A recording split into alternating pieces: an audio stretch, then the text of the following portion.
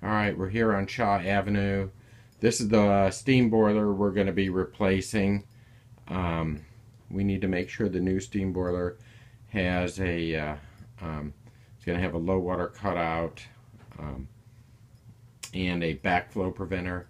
The backflow preventer, we're also going to feed that over to the other boiler. There's another boiler, a newer one, on the other side. And we're going to feed that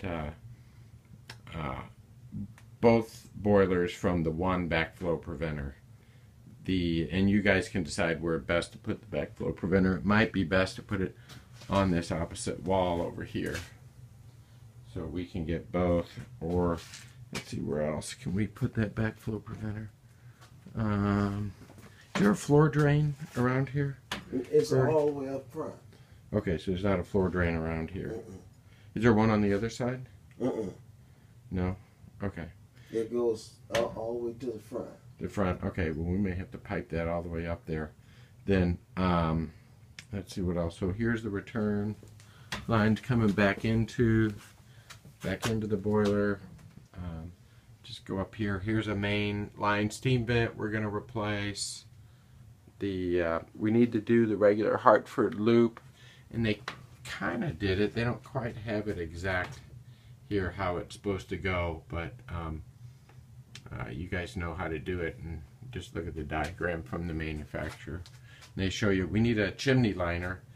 The chimney's collapsed on the inside. I would call Studer and have them come out. We're going to need a 6-inch chimney liner inside of here, and then we're going to have to tie back in the water heater. So you got a 3-inch from the water heater and the boiler that need to go back into that chimney liner. 6-inch would be plenty big enough. Let's see what else. We are also going to replace all the steam vents on all the second floor radiators. So I believe there's 9 of them that are listed on the bid. That's the Hoffman number 40 steam vents that we're going to be replacing. And I'm going to show you something here on this other boiler real quick, which is on the other side, just right on the other side of this wall here. This is a new boiler. We're not going to be replacing this, but we will install a low water cutout on it, just like the other boiler. You want me to get that? And she has one here that we're going to put on, and I'd like to leave that safety as a second backup.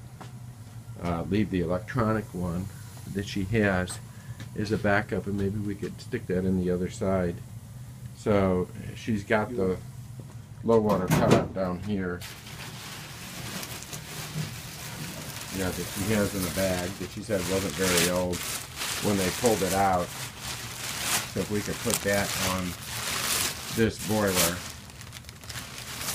it would be good.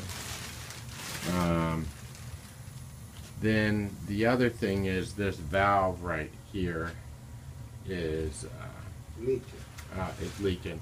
This valve right here is leaking. When we tie the water back into this, we need to replace that valve on there.